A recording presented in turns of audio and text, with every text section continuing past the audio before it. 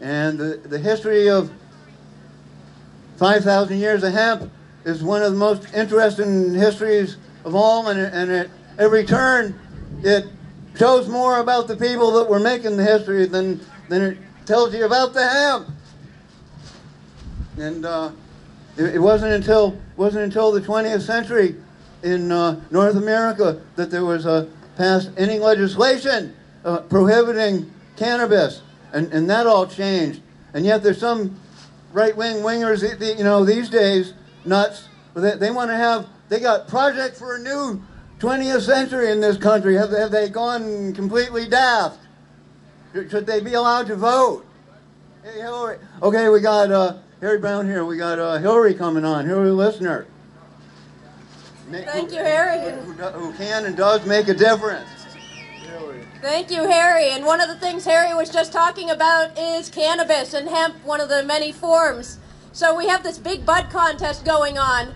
There are a lot of things we've been adapting to this weekend. The weather didn't start out how we were planning, so things changed.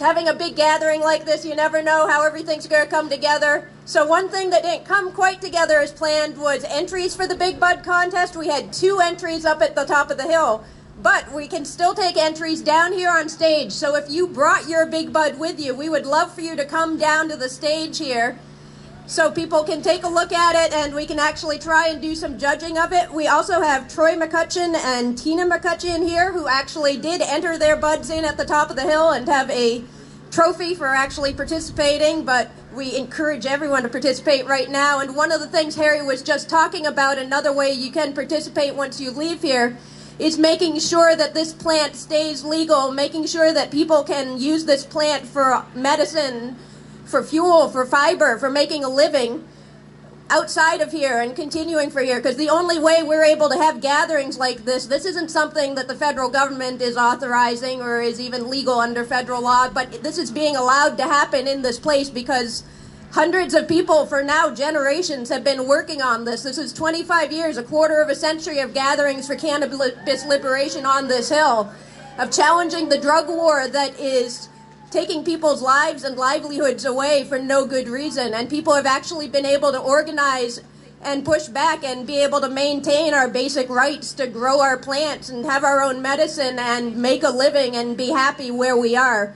But that's only going to happen if we can continue to work together and communicate and adapt to everything that keeps changing right now. Because as Harry's saying, there's a lot of forces out there that don't want to see this legal, that don't want to see people be able to grow a plant that allows them to treat their health conditions without having to buy the pharmaceuticals, that could allow them to have their own fuel and fiber without destroying the land that they're living on. So that's what we're facing, but we've made a lot of progress in Maine. We just got a bill passed to allow growing industrial hemp. Now the big challenge is to get the Department of Agriculture to permit it, but that only happened, I know Harry mentioned the right-wingers really trying to make this illegal, but it's all over the place when it comes to the federal level. It's right-wing, it's left-wing identified people who would like to see this illegal. The people who've made this legal are across the political spectrum. The bill to allow industrial hemp in Maine was sponsored by Republicans, Democrats, a state representative from right here, Larry Dunphy, who's been outspoken in support of this, who just left the Republican Party and is independent and actually taking a stand on this. We need to support candidates who really do this and keep in communication after we leave the gathering. So I would like to see, does anyone have some big buds down here, or Troy and Tina McCutcheon, the winners of this? Anything else down here for buds? We got some buds.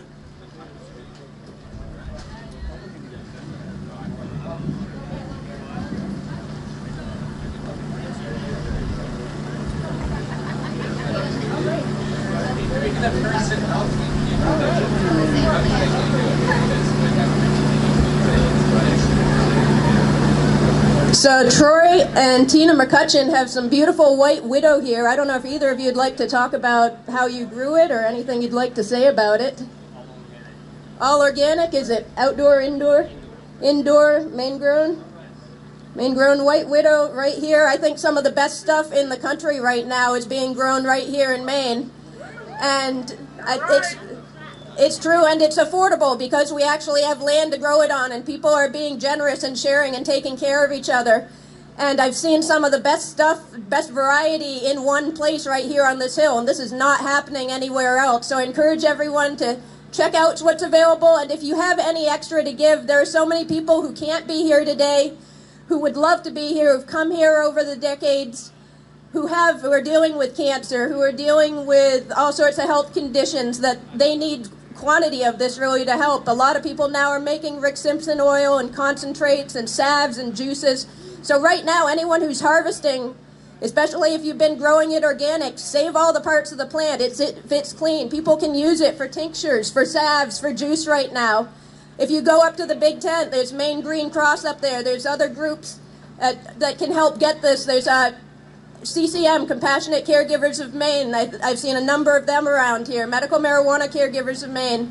Different groups that will work to make sure that patients can get this for free. And feel free to talk to me, but there's a lot of people in need around here, so please share your bud, and thank you for this beautiful bud from Troy and Tina.